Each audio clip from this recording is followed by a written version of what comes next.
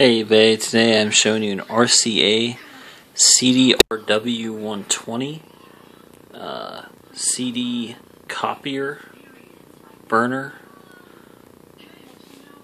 You can go ahead and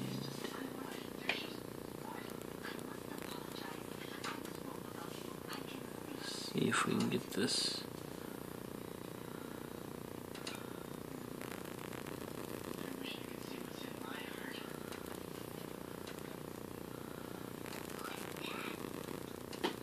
Reading the discs now. You can see that the times and the tracks are exactly the same. That's because I just tested this. Turn it down a bit. I just tested it by copying a complete disc.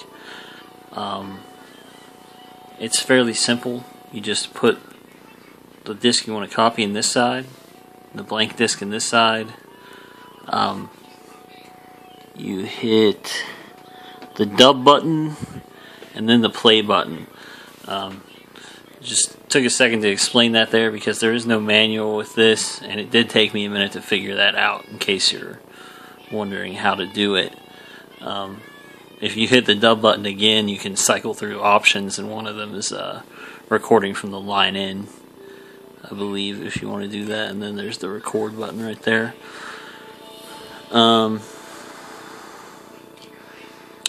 This takes CDR audio discs. These are different from standard CDRs. Most of the CDRs that you buy are made to work in a computer or other things, but this one takes ones that are specially formatted, and they're you probably can't see it through the sleeve, but they actually say CDR audio. There, you can see it right there.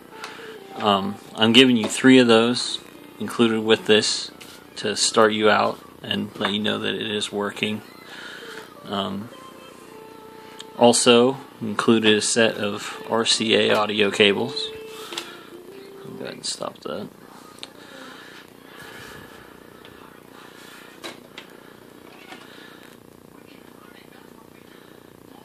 And there you can see the disc that I copied.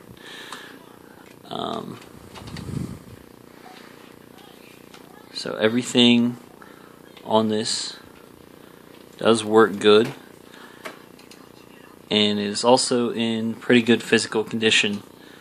I'd almost say very good. There's just like a couple scuffs. I can't even find them right now, and there's one little paint chip right there, you can see. Other than that, it looks good and works great. And I think that's about it. Thanks for looking.